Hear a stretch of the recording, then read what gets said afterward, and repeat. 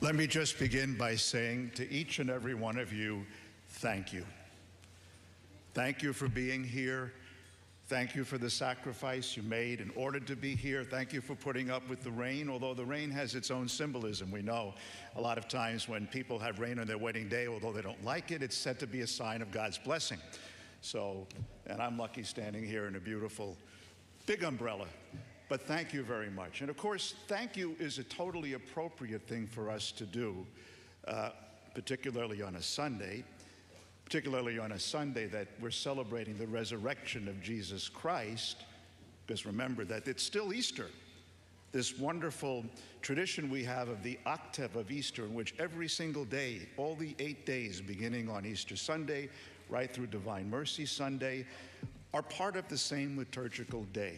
Today is Easter. We're celebrating with thanksgiving the sacrifice, the passion, death, and resurrection of Jesus. And of course, we know that Mass in Greek, all of you who know your Greek, you know, what is the Greek word for Mass? It is Eucharist, Eucharistia, and it's from the verb to give thanks. This is what we do. It's the most appropriate action of love that we can give. Every human being likes to be thanked, isn't it true? Every human being. And God is no exception, because God's a real person. And God loves to give. And God loves that we receive those gifts and that we appreciate them with gratitude. So today, I would like to see as a day of gratitude, to give thanks to the Lord for his blessing, for touching our hearts. Has he touched your heart? I hope so, because I have to tell you something. I want to tell you something else too, because even if there are still some things in your heart that are unsettled, that are not at peace, that aren't right, even if there's some memories there, even if there are something that troubles you now, maybe in a relationship, maybe something that happened in the past, maybe in a bad memory, I want you to know that it's no obstacle for the Lord to get in there. You see, this is also a feast of the heart. We're in the presence of the heart of the Curie of Ars, of St. John Vianney, who had the wonderful heart of a priest who was constantly surrounded by sin. Constantly. Most of his life, he was surrounded by oppression, by sin, and by all sorts of griefs and anxieties. People came to him in droves, just loaded down with all their fears and anxieties and confusions and feelings of being somehow separate from God and from the people that they loved. And they came to him and they piled all of that on him, on his little heart, because God had given him the wonderful commission, power as a priest to absolve sins that we heard Jesus give his apostles today and their successors. He was able to say, I absolve you from your sin. But here's the point.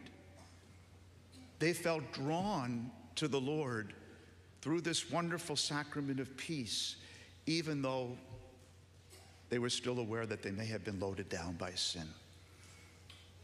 And that's the beauty of divine mercy, is that God doesn't wait until we're ready to come to God.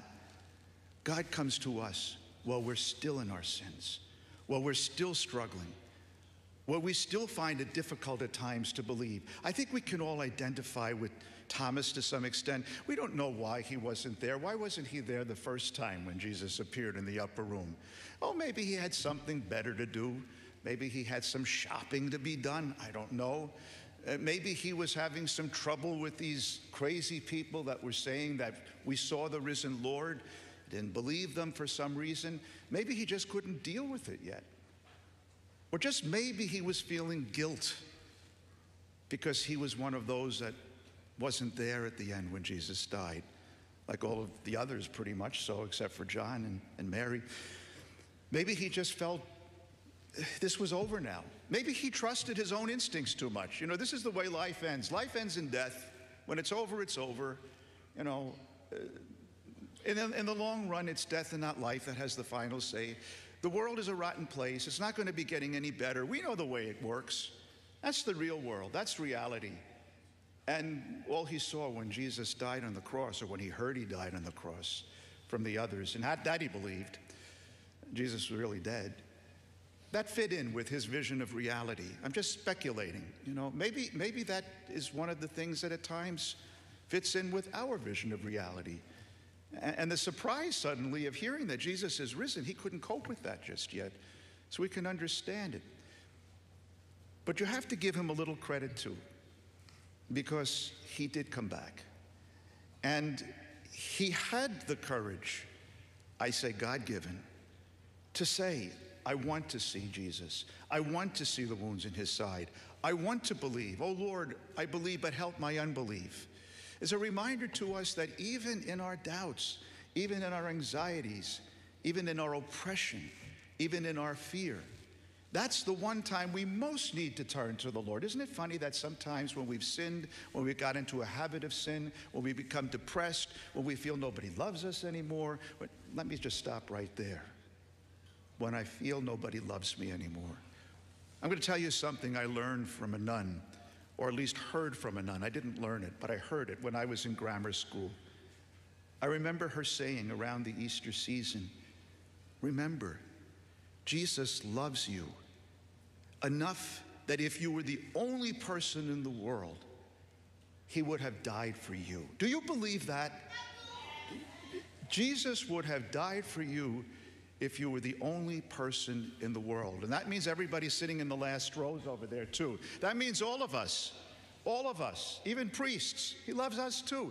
And my special love to my brother priests who are here too, because we are in the presence with, as you know, the one who is the patron of all parish priests, the curé of ours, because his priestly heart never tired of hearing the sins and the struggles of the people that came to him, because he knew Jesus had put him there for that purpose.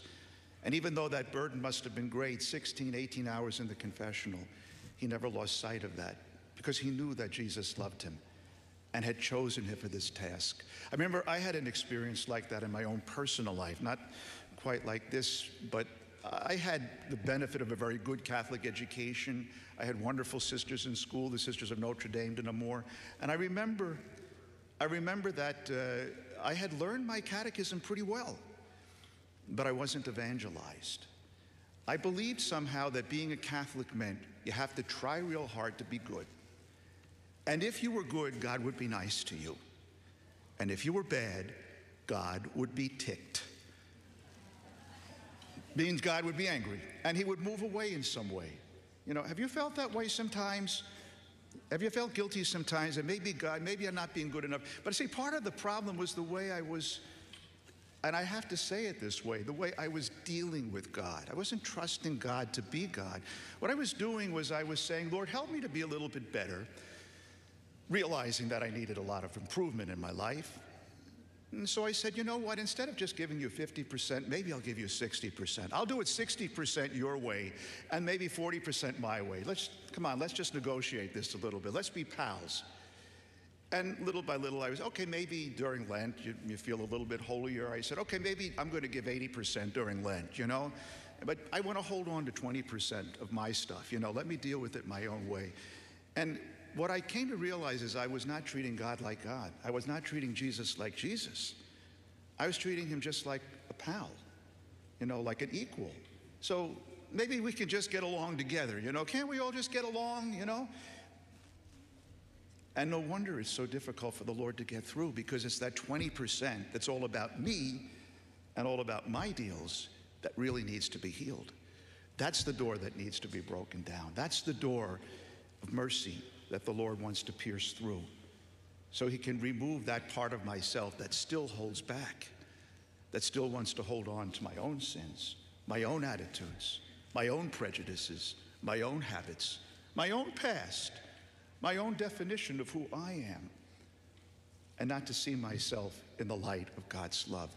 And I remember sitting at a kitchen table one time with a priest friend of mine, a young priest friend of mine, who had his own struggles in his life. And I remember it was a particularly difficult time in my life. I think I was in my mid-30s, and I was studying in postgraduate school, and I was wondering, why am I doing this?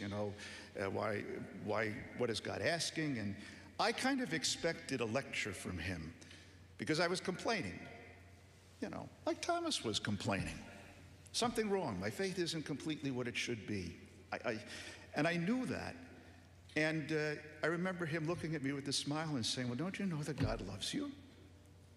Now, I had heard that before, but did I really believe that in my heart? Because here's the thing. We can know things about Jesus. We can know things about divine mercy. And we could tell people how wonderful it is. We can tell people how to pray the chaplet. We can have a beautiful picture of the divine mercy in our home. And we could even go through many, many sacrifices in our lives. But unless you or I believe that that divine mercy is for me personally. See, this is what evangelization is all about. You know, it's a big word, and a lot of times it sounds like, it doesn't mean beating people over the head with the Bible. It doesn't mean reading the 10 Commandments to them. Everybody knows them anyway. They're in our hearts. We basically know what's right and wrong. The problem is we don't always do it. And the reason we don't is because we don't trust the only one that can help us to do that. We think we're all on our own, and then we feel lonely, and nobody loves us, and nobody cares. And we bring this on ourselves. We take this burden, and Jesus is saying, you know, let me into your heart. Let me get in there and relieve those doubts. Let me give you the mercy. See, maybe one of the reasons Thomas found it difficult to believe the word of the apostles and the first disciples was because they themselves may not have been evangelized. And it wasn't until Jesus said to them in the upper room, your sins are forgiven, and whose sins you shall forgive, they are forgiven. You know, imagine the position they might have felt themselves in after having really abandoned their Lord and Savior. Wouldn't they have expected that he would come back pretty angry, pretty ticked, pretty upset? But that's not the way Jesus approaches sinners. He doesn't approach us with a scowl, but with a welcoming smile, like he did with the woman at the well, like the prodigal son approaching his father, looking for him to come back, embraces him when he comes. So the Lord embraces us. Maybe they had not yet been evangelized to believe that Jesus loved them personally and forgave them. And that's why they needed divine mercy. That's why we need divine mercy. It's one thing to believe and to profess that Jesus suffered, died, and rose for the whole world. It's another thing to believe that Jesus suffered and died and rose for you and me, so that each and every one of us has a future with him in heaven and with one another redeemed. And that's why divine mercy is the capstone. Pope Francis has often spoken about the divine mercy. He speaks of it as the beating heart of the gospel. And what's the gospel? What does gospel mean? You know, you learned it in school, you preach it perhaps. Gospel means good news. Well, what's the good news? The good news, yes, it's that Jesus is the Savior of the world, the Savior of us all, that he's everyone's Savior. We know that. But the good news is, even more importantly, that he saves each and every one of us one by one, you and me personally. And when that gospel hits my heart, then and only then can I become an evangelizer, a person who is on fire with that love. And that's the love that Jesus wants us all to have today, so that we truly can go into the world and tell the good news. Because it's not just the good news that somebody else received, but it's the good news that I received in my heart, and my heart is full of joy. Now, if you're not feeling that right now, don't get upset. Relax. It's not just a feeling. It's not just about warm fuzzies. It's not just about being able to say, you know, I see Jesus in my orange juice glass and wherever I go and things like that. No, it's not. Sometimes people caricature. They make a mockery of people, the come to Jesus moment you hear about. It's not just about that. It's not just about shouting and screaming that. It's about really trusting and believing that we have this incredible, loving God that wants to enter our hearts and wants to stay there, so that we truly become tabernacles of the Holy Spirit. Now, what does that mean? Me, a tabernacle of the Holy Spirit? That's another old-fashioned saying that I remember the sisters telling us, that all of us are meant to be tabernacles of the Holy Spirit. But I know I'm not worthy. And I know all of these sins that I don't even want to admit myself. And I know my past, and I know my problems, and I know my temptations and my proclivities and all of those kind of things. But still, see, that is not an obstacle for the Lord. That's exactly why he came. In fact, as we hear in the scriptures, St. Paul tells us, where sin is on the rise, where sin increases, grace abounds all the more. The loving grace of God. Jesus is attracted to sinners, not their sins, because he knows they're burdening them. But he goes out of his way to be with us, particularly when we're struggling the most. So if you're going through a dark period of your life, if you're worried about the world, worried about your family, worried about your health, worried about your parish, worried about your neighbor, whatever it is, whatever the source of fear and anxiety and grief, that's exactly where Jesus wants to be with you right now, because he knows that you're struggling with that, and he wants to be with you, and that's why he's here, and he wants you to know that. That's the message of divine mercy, and not just today, but every day of our lives. Lord Jesus, I trust in you. Lord Jesus, I trust in you. It's a wonderful thing to say, even if you wake up 3 or 4 o'clock in the morning and you're worried about the taxes and worried about everything else. Lord Jesus, I trust in you. Imagine him looking at you with love, and let him into your heart. That's the message that Jesus has for each and every one of us today. And it's the message that we are going to celebrate in a special way in a few moments, as I will bless you with the heart of Blessed St. John Vianney, who had the wonderful heart of that priest and gave to us by his ministry an example of what in some way all of us can be as ministers of mercy, to bring that light into the world that is sometimes so full of darkness. It can only come if you and I are personally convicted of the knowledge and belief that you and I are loved deeply. And I go right back to what I said at the very beginning, that I learned when I was in grammar school, but I think it went in one ear and out the other, that Jesus loves each and every one of you and me personally enough to die for us, even if you or I were the only person in the world.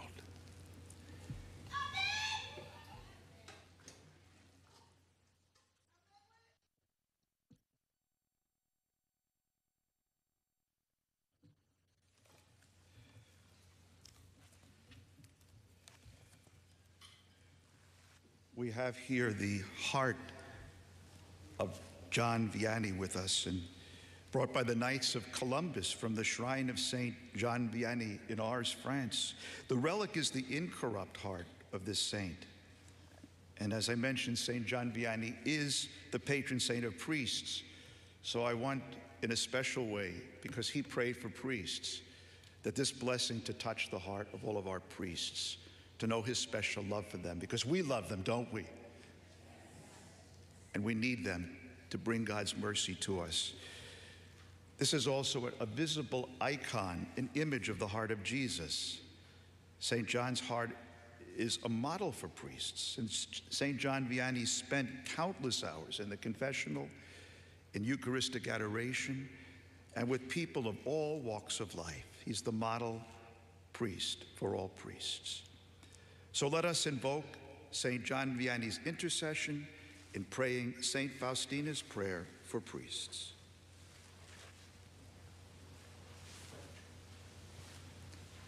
O my Jesus, I beg you on behalf of the whole church, grant it love and light, the light of your Spirit, and give power to the words of priests so that hardened hearts might be brought to repentance and return to you, O Lord. Lord, give us holy priests. You yourself maintain them in holiness. O divine, great high priest, may the power of your mercy accompany them everywhere and protect them from the devil's traps and snares, which are continually being set for the souls of priests. May the power of your mercy, O Lord, shatter and bring to naught all that might tarnish the sanctity of a priest, for you can do all things. Amen. through the intercession of St. John Vianney, patron of priests, I bless you in the name of the Father, and of the Son, and of the Holy Spirit. Amen.